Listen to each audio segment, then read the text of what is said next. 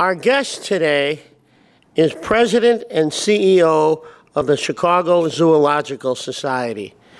The Zoological Society operates the world-famous Brookfield Zoo, the most popular paid cultural attraction in the Midwest, serving over 2.3 million guests with an annual economic impact of over $160 million. His leadership has been key to developing award-winning partnerships, providing to urban communities of color, veterans, disabled, and other vulnerable populations. Our guest today earned his bachelor's degree in biology from Bates College, where he graduated Phi Beta Kappa. He earned his PhD in biology from the State University of New York at Albany. Ladies and gentlemen, Dr. Stuart Strahl. Stuart?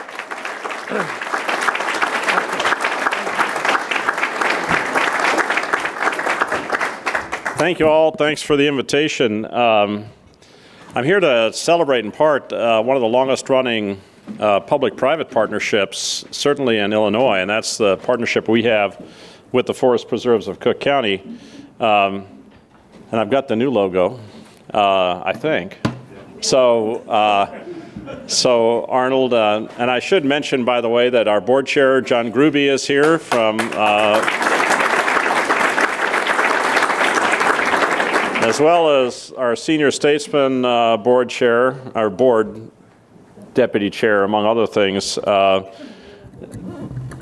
Wait, hang on a second. Jerry, man, thank you very much. Boy, yeah. So, yeah, I have a BA in biology, just like one of our high-functioning autistic people who works with us, who has a BA in biology from Southern Illinois. And I said, physics. And he said, exactly. So, Jerry, if I forget a few things, I know Art Fogel is also here from Northern Trust Bank. And Zena Diggs. Do I see Zena? Okay, so I'll move on to the meat of the batting order. This partnership started somewhere way back when people thought about having a big, huge zoo out in the suburbs like other places do in major cities. And so the Forest Preserves were founded in 1914, just had the centennial a few years ago. In 1919, Edith Rockefeller McCormick, I suppose you could add Ford to that and have a better two last names, but Edith Rockefeller McCormick decided to donate property, but specifically she spent a lot of time in Europe and wanted to have a zoo that was big like European zoos, had barless exhibits with moats, and was a modern zoo in every respect. In fact, she donated the property. It took a couple of years to accept the donation because one of the stipulations was that it would revert back to her if a major zoo were not opened 15 years after it was accepted. So we came in under the wire. In 1920, the Forest Preserves developed a zoological garden committee, and the Zoological Garden Committee visited zoos all over the country and one in Canada, and said, well, you know, we found the right model, but the right model requires a public-private partnership because there was a famous quote by Peter Reinberg about that, but I won't talk about that. I will say that the Chicago Zoological Society was very much formed by leadership, a private side leadership in Chicagoland, and its governing members numbered several hundred, and they still do, and governing member ambassadors are very important for us. So that private sector partnership was ratified by the state legislature in 1923, and the Forest Preserve owns our property and owns our buildings, and we own the animals and operate the zoo. That's basically the way it goes. And that partnership has been going strong ever since, and it's been stronger under Tony Preckwinkle and Arnold Randall and Eileen Fiegel's leadership in these last few years as we celebrate centennials of a whole bunch of things that we did together. 1923, on the second try, the bond initiative, a referendum was passed, and in 1934, the Chicago Zoological Park which became very quickly, since we had advertised Chicago Zoological Park and everybody could go to Lincoln Park Zoo, the new zoo at Brookfield, which became the Brookfield Zoo. Talk about a confused brand, was open. So we started out, down here at the bottom is the menagerie. Nobody is a menagerie in zoos anymore. The Zoological Park, the idea of ecological things and habitats of animals, biology, cooperative species management, professional development was sort of the idea of Zoological Park back then.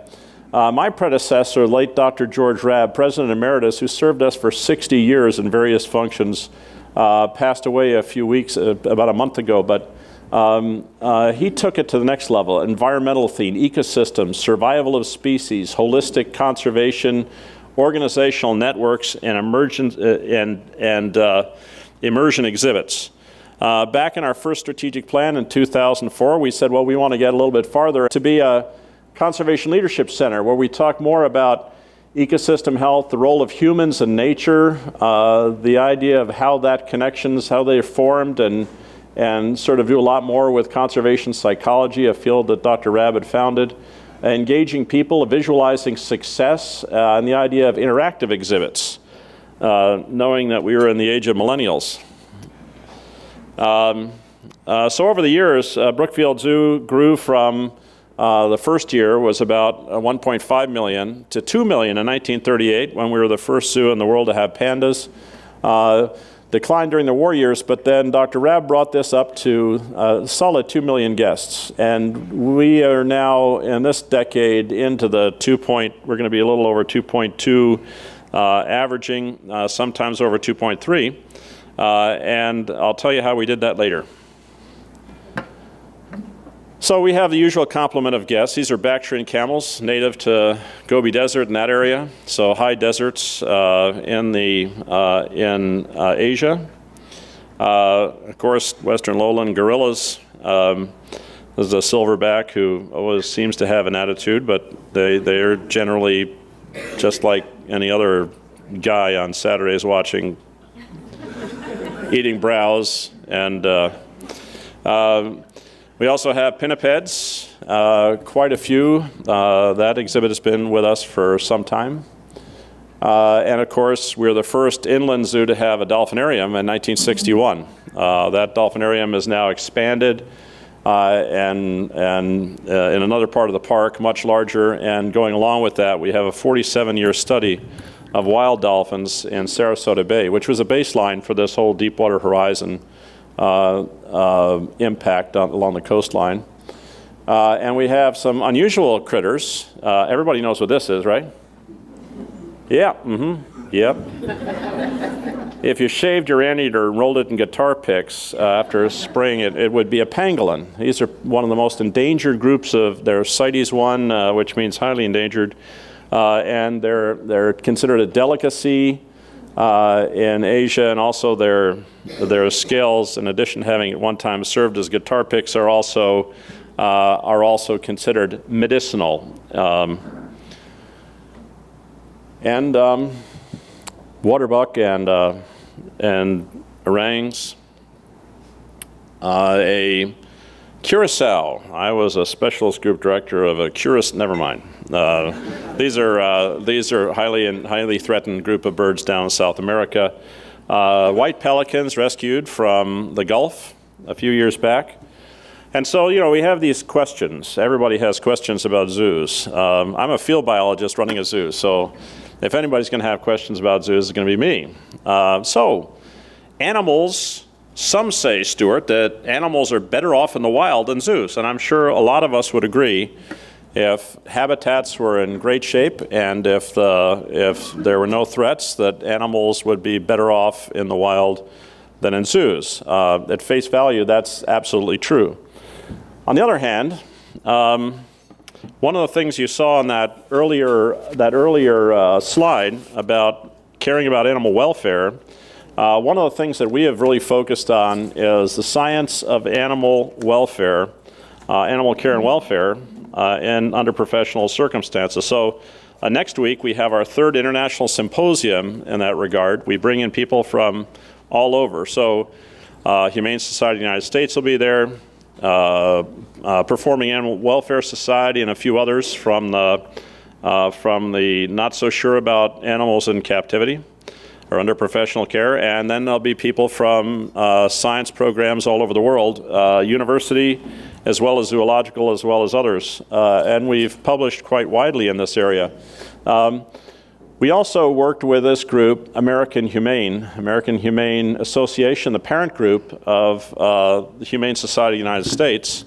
They split up back in the 50s, and they are the ones who certify things to be humane safe, that no animals were killed during the making of this movie or harmed during the making of this movie, unlike the 1960s. And they also thought they'd wander in and say, oh yeah, we'll come in and see if your animals are okay. Well, wait a minute now, you know, there's 5,000 animals and 500 species. How are you going to do that? So pick the ones that are most likely to be found difficult to have under professional care. So we worked out with them. It's a scientific program. It's headed by an animal ethicist, well known by the animal rights community or animal protection community. And we're the first zoo in the galaxy to be certified humane. We're one of about 70 now and growing with that program. So we also have an incredible team of veterinarians, and they integrate very well with our keepers, and they do work in the field. So for instance, up on the upper left here, you'll see we have a large bore CT scanner that was donated by a combination of Amita Health and Toshiba. It's not exactly top of the line because we get the, cast-offs, but they're good for us. Before that, we were taking our dolphins to Loyola to do a CT scan, which was really exciting, going through the emergency room. So we also have dedicated Dr. Satya Chinandurai. This is Marina Ivanchik, who's our radiologist. She's now doing work internationally, online, working with other zoos in aquaria that don't have, usually, if you take a radiology of your zebra and you give it to a horse doctor, it's not the same as giving it to a zoo doctor. So that's going on. Also anesthesiology with Dr. Satya Chinandurai over here. Mike Atkinson, our director of clinical medicine. This is the first ever dolphin born with a veterinary assist, which was about 10 years ago, and doing quite well. Also, we work in the field. So we have programs like this 47-year program of bottlenose dolphins, where they have over 3,000 dolphins in their database, and I can identify them with digital photography now on the necks and notches and their dorsal fins. Programs in the field in Peru. Also, this person here who's actually saying hi to giraffe here, but she works in elephants for Africa down in Botswana. And this guy up here, whoa, I'll get this straight, Department of Dyslexia. Dr. Bob Lacey, who is the author of the programs that track genetic management and demographic management of wildlife under professional care, as well as risk of extinction, a very complex model in the field. It's been in use now for about 30 years, and he's updating that right now. So people say animals are better off in the wild and not under professional care. So this is animals in the wild. This is the total weight of land mammals in the world. The black dots are humans. The gray around here is livestock, and the green is wildlife. So in terms of overall weight, less than 7% of the world's mammals are wildlife. 31% are humans and 62% are livestock, which means that in the wild, humans, livestock, and wildlife are always in conflict, one way or the other. We are blessed with this huge country that's sparsely populated by comparison to places like Rwanda, but I can tell you that if this dot right here is all the elephants in the world, I can tell you that other places it's not the same. So, elephants, for instance. Market hunting, there were 3 million African elephants or more back at the turn of the last century. Today there are about 500,000. And you can see that Indian elephants have gone down from 100,000 to about 40,000, largely poaching for ivory. And that's a major concern worldwide. Giraffes are the fastest disappearing large mammal in Africa for bushmeat. You can see in conflict zones like over here, and on the borders with Chad and Sudan and with Somalia, those populations are at risk. But even in the outskirts of Nairobi, people can chase giraffes for a while until they tire out, and then harvest them and bring them into market. Rhinos.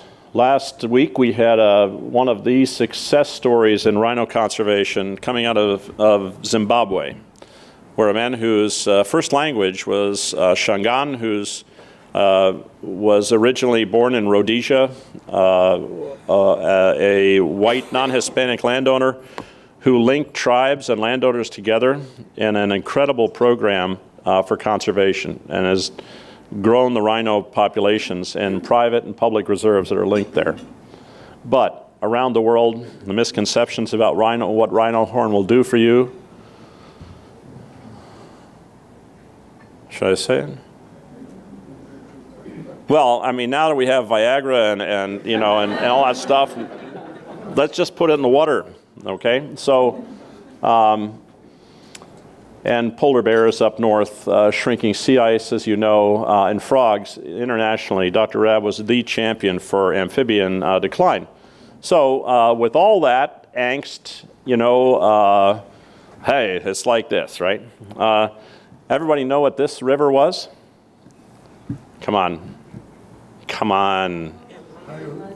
Cuyahoga River, thank you. Cuyahoga River in burning back in the late 50s, early 60s. I do that every once in a while. I had a friend who grew up in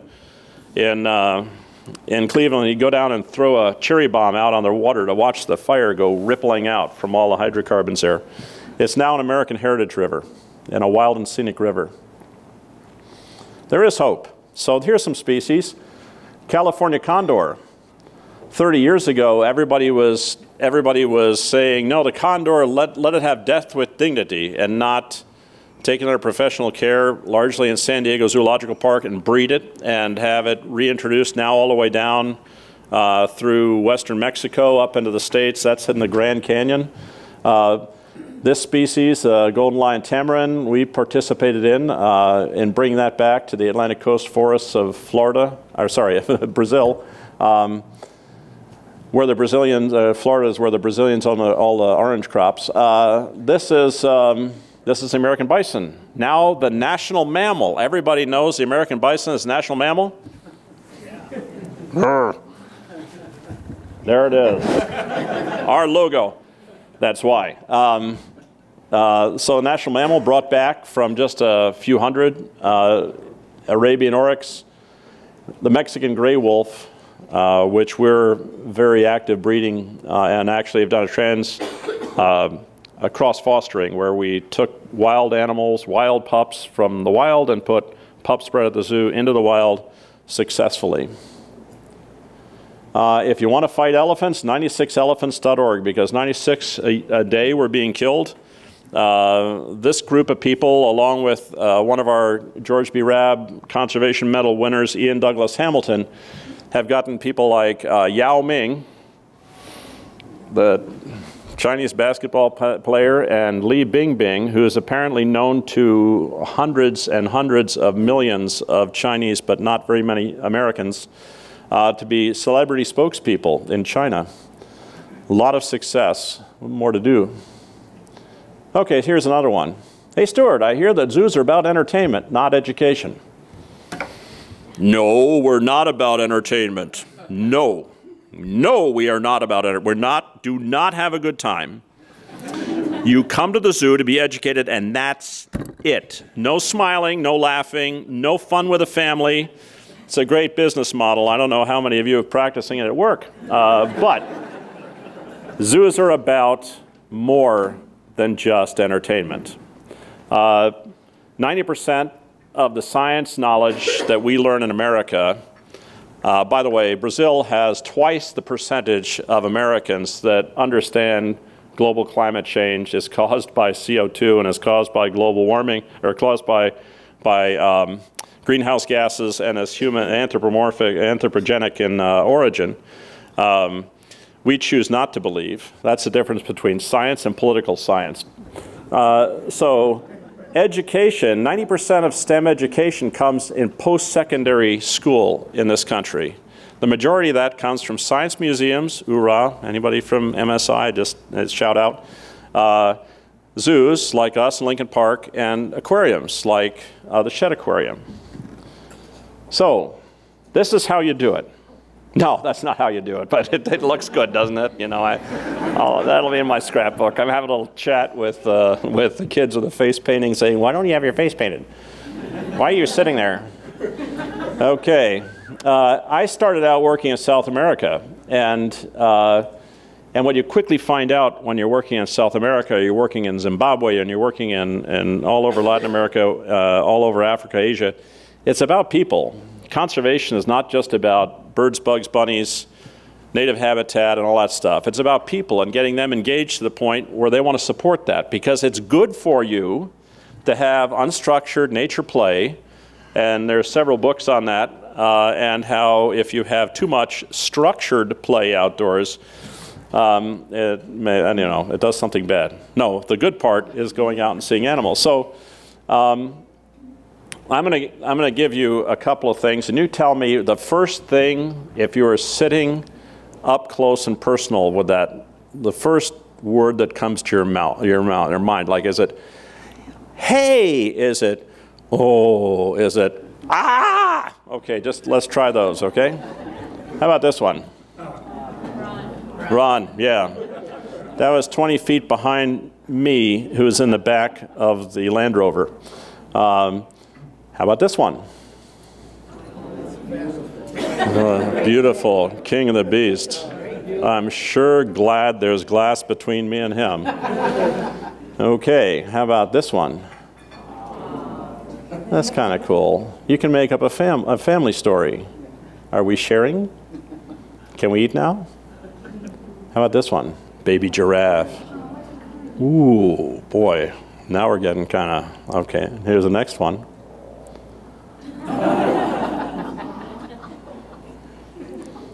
Okay, here's another one.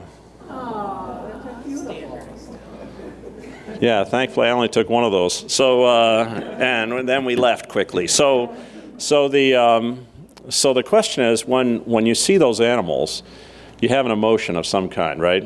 How many of you have a dog? Yeah? How many have a ferret? See? So dogs are more personable than ferrets. How many of you have a dog that when you come home is just jumping around and just all excited to see you, mostly because you're going to get the food, they're going to get the food. But when you come home and you have a bad day and you sit down, you have a dog that jumps up on your lap and looks at you like, was it really that bad? Can we play now? Can I lick your plate? So what's going on there is you are connecting with the animal. Humans have an innate, there's another one. That's a good one too. They have an innate connection with animals. And when you experience an animal up close and personal, your endorphins are pumping. So serotonin and oxytocin are pumping out of your brain and attaching to all those receptors for opioids, basically. That's why most antidepressants are serotonin uptake inhibitors. It keeps serotonin from being metabolized. So you have more, so it bonds more to the back of you. Oh, I feel so good today. Anyway, so that's a natural reaction. We work a lot with kids with autism spectrum issues. And autism spectrum has a variety of different unknown causes, but one of the symptoms is having fewer opioid receptors in the brain.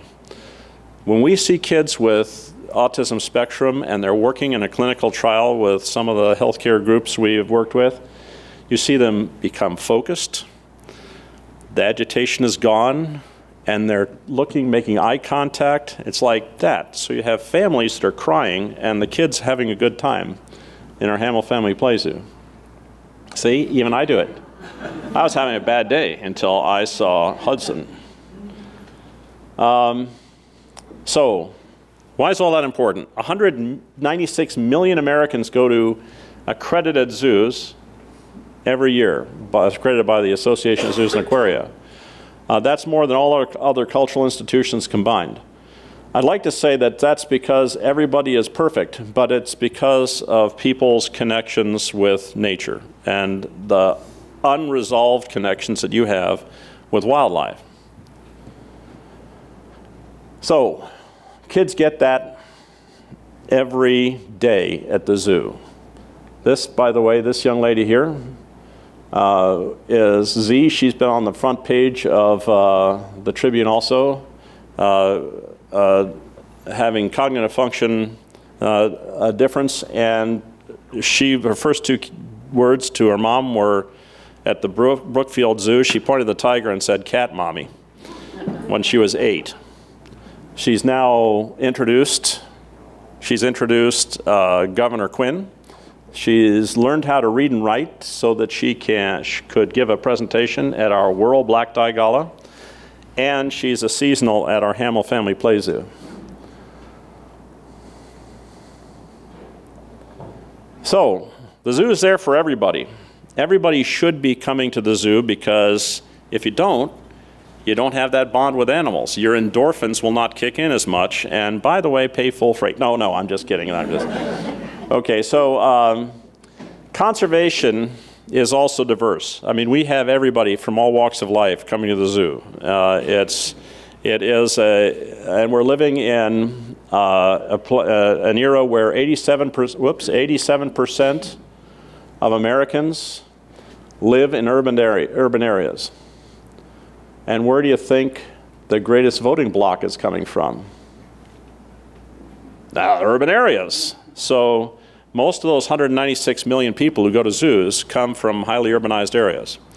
So one of our goals is to I worked in Florida, where you can see this is from the Audubon blimp back when I worked with them. This is a group down in Florida who was out, a group of kids from Overtown who were out birding. The fastest outdoor sport, growing outdoor sport. And there is this fascination with wildlife if you give kids a chance. Now, I was at the first Earth Day at Wave Hill in 1970. It's really exciting. I was 2. No, I was a gamete. Anyway, there's just 2 things that we advertise. One is this is a zoo for all. This is Gigi. Gigi also presented to our Whirl. She's a naturalist guide, and she can't speak. She speaks through an iPad. She was down at the AZA conference giving a talk and meeting people as well.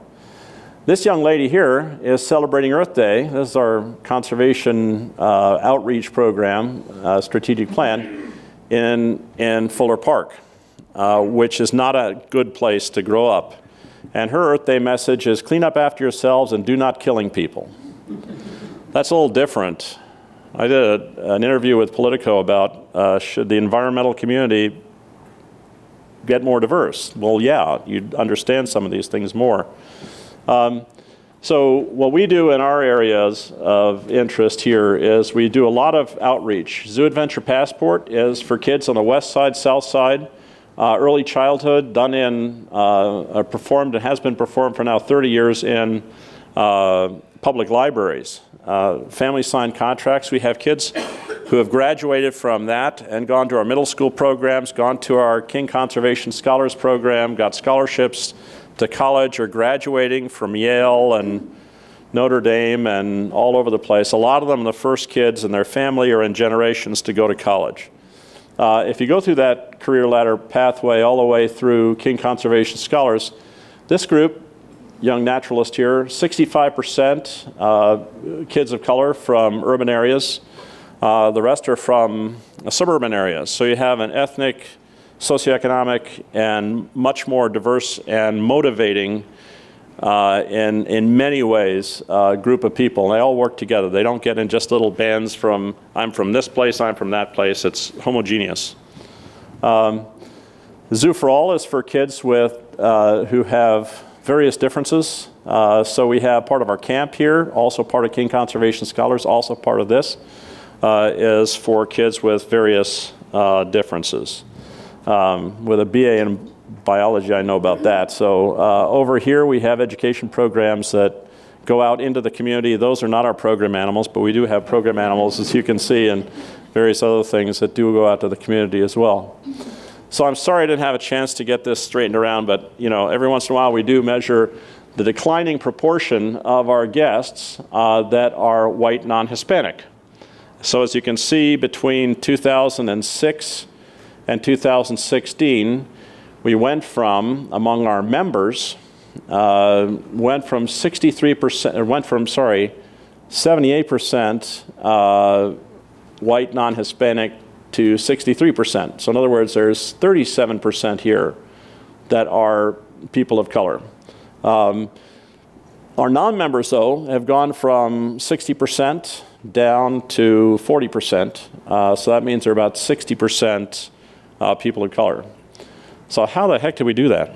Well, first off, we worked with county commissioners. And county commissioners can target community-based organizations. They're on the board of the forest preserves, and we reach out through them to needy folk. Secondly, we work with community-based organizations, and we give out a pile of free passes. So that 200,000 increase in attendance is by and large people who otherwise would not be coming to the zoo.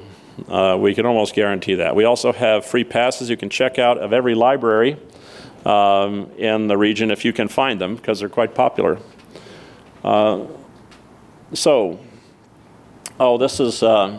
This is hiring. 25%, this is the other way around.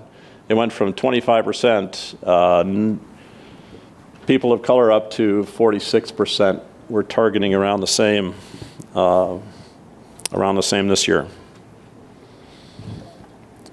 So, program animal, a tamandua, also known as a hairy anteater, arboreal anteater.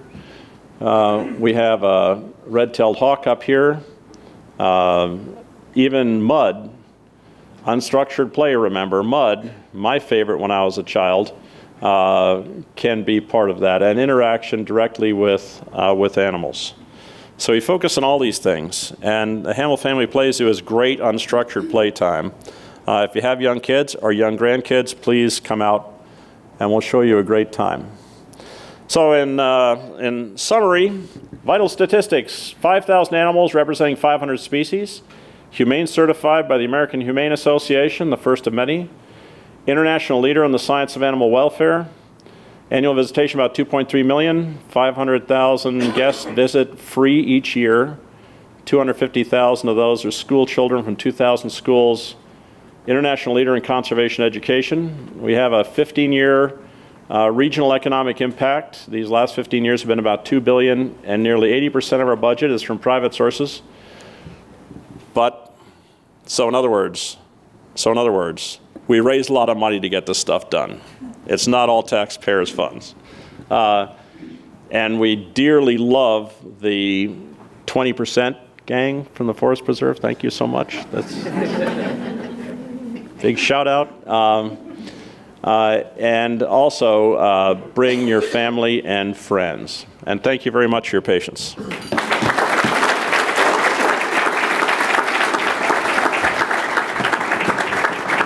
Water was up here. Would you like some water? Okay. So we don't have a lot of time for questions, but we're going to get a couple of in here as soon as we get some. I just want you to know, Dr. Strahl, you are hilarious and fun. And had Mr. Wilbur, my 8th grade science teacher, been this much fun, I might have, you know. I don't know. Randall, I'm still not that thing, whatever you call it, Zorban or Orban, but I do go to Brookfield Zoo. But yeah, you're a lot of fun. Anybody else a science teacher this much fun? I had one that was really fun. Clearly you did, because you know, you went into. So I'm going to get right to these questions. Sarah says, Wingy? Is that you? Is that you? I never even knew her last name. I was like, that has to be her. Okay, so she's a City Club staff member. Yay. If we've not touched upon the subject, could you please go into detail about your organization's partnerships with, could you talk about your partnerships with schools, specifically several schools, and educating them about wildlife in particular? Sure. I forgot about that. That's the second part of my slideshow. No, just kidding.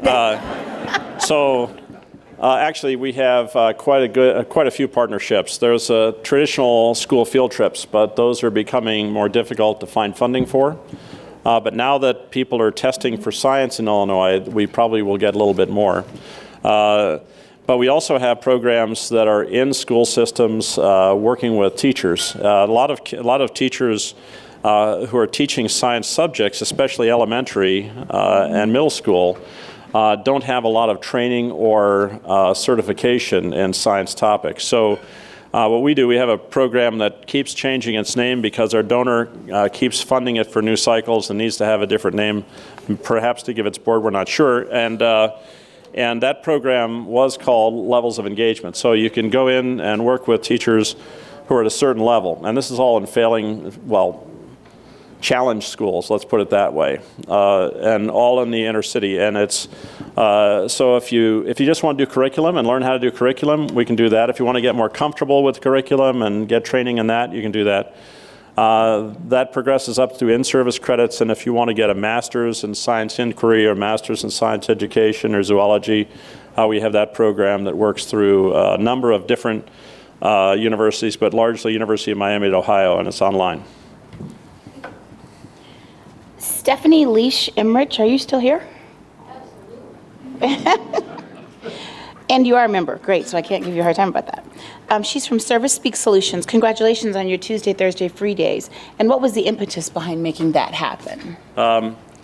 Well, I had to think a second. We are required by law to have 52 free days, but what we've done beyond that is do kids' free days in the summer. So the Tuesday, Thursdays, and then weekends in January, February. I got that right, Rich, right? Yeah, weekends, January, February, see? How about March? Maybe, anyway, so those are we exceed the number of free days. But we want to make it so that focus on kids and families with who otherwise wouldn't come. And so that's why we have all these other free pass programs and everything else.